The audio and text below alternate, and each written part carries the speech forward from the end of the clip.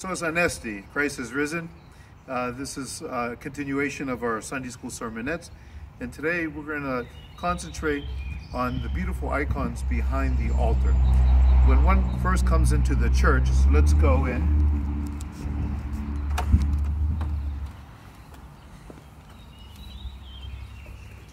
The most prominent icon that one sees is the Platytera Uranon, the icon of the Virgin Mary, known as she who more spacious than the heavens. And as you notice, if you look at the icon of the Virgin Mary and compare it with the icon of Christ, usually Mary is depicted wearing a blue undergarment and on a red mantle, where Christ is wearing a red undergarment and a blue mantle. There's different reasons for explanations for this. Some of them are contradictory, but it's the concept is that the red represents the humanity of Christ that is enveloped in the blue, his divinity. There's others that say the exact opposite of that. And then likewise, the Virgin Mother is the color of blue is a color of contemplation in the heavenly, and that she, in giving birth to Christ, Christ takes on flesh, and so this is the reason for the colors. If you notice, if we move closer to the icon of the Platytera, you'll notice that there's three icons.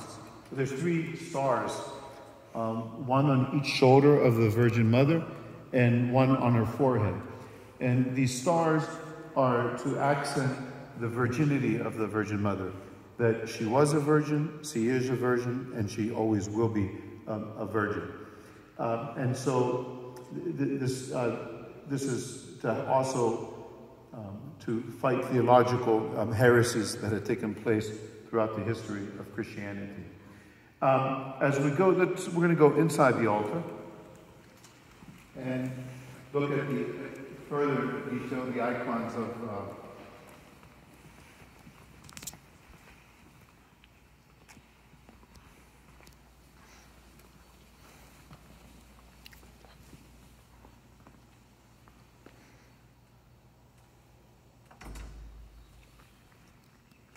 So why is the icon called Platytera, more spacious than the heavens?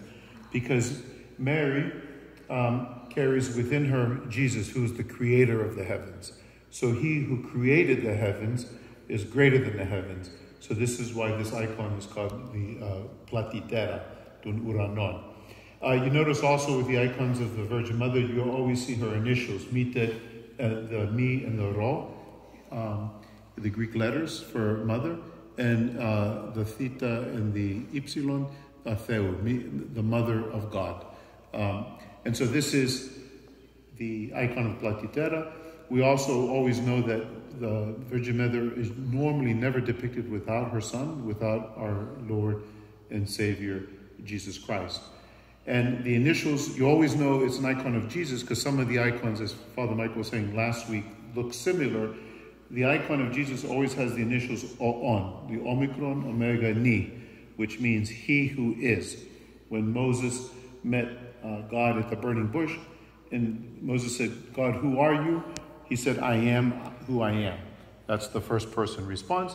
Here we use the third person response of Christ, he who is.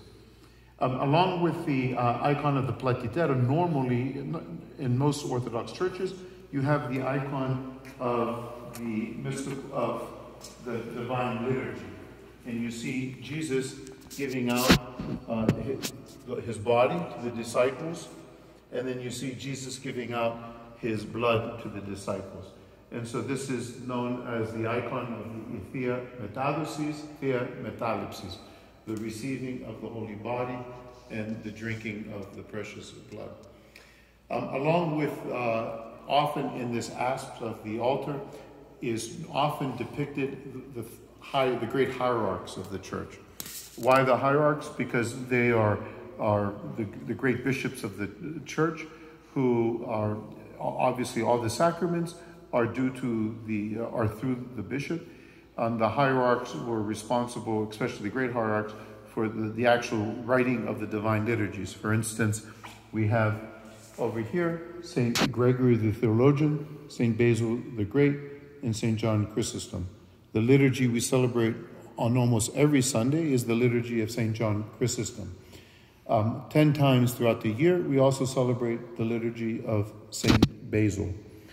These fathers and great hierarchs are known as the great hierarchs of the golden age of theology in the 3rd, 4th century.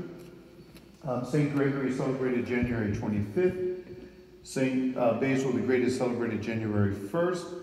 And St. John Chrysostom is celebrated November 13th.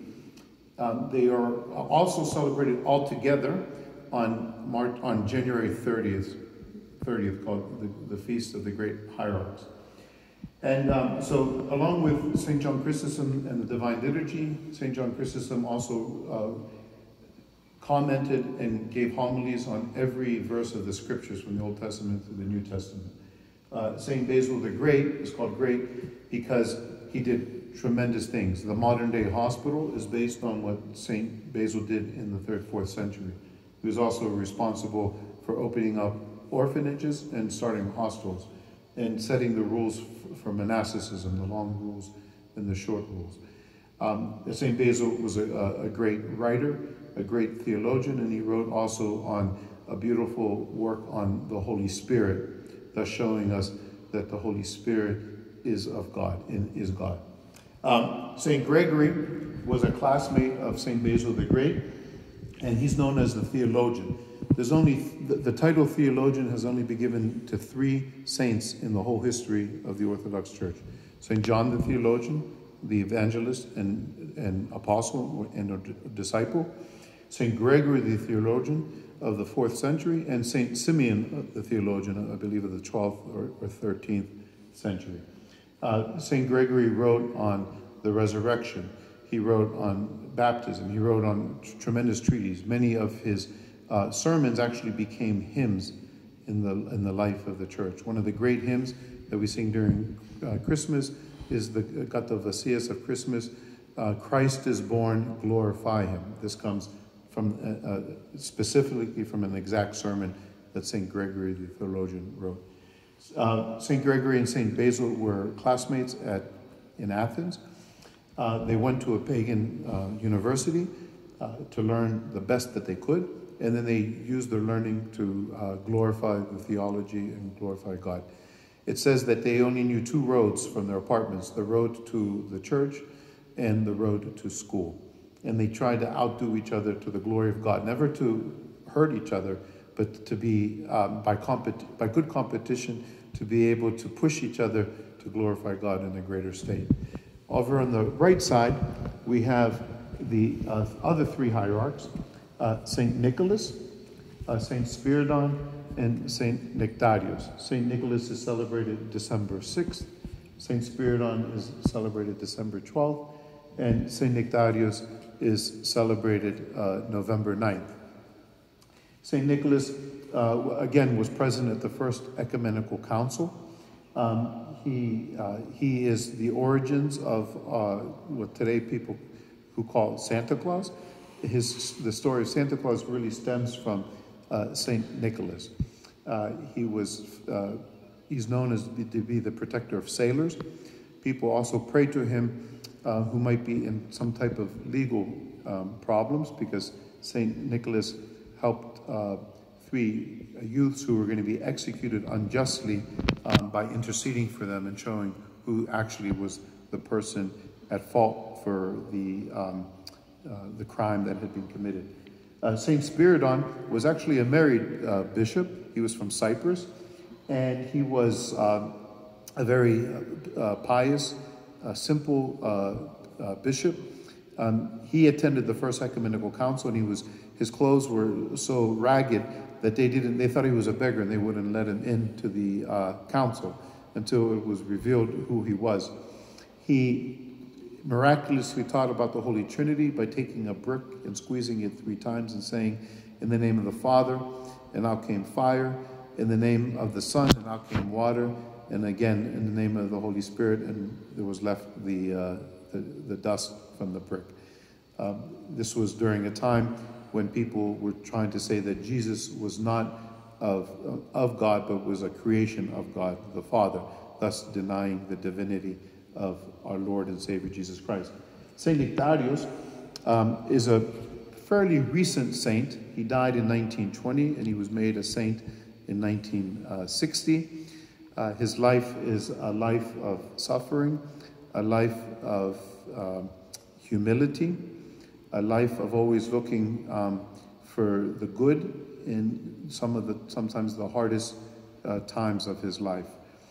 He's also a patron saint for those who are living with cancer, and oftentimes people will ask for his prayers, and he has been known to heal people himself who have been diagnosed with cancer.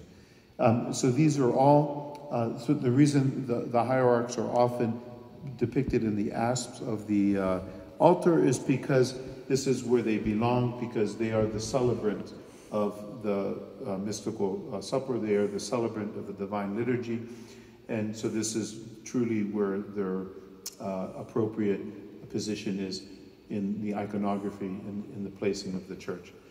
So usually in the asps of the church, again, we see the Platytera, the Uranon of the Virgin Mother in Christ, the icon of the mystical supper, and the three hierarchs.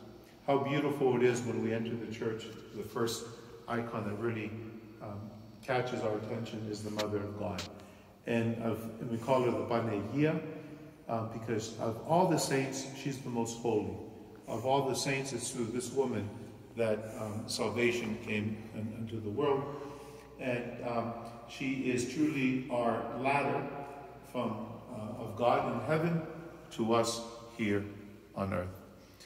May we have a beautiful fifth Sunday of Pascha as we celebrate Jesus meeting the Samaritan woman at the well, who will later be known as Saint Fotini. Christos Anesti, and have a beautiful, beautiful weekend. God bless.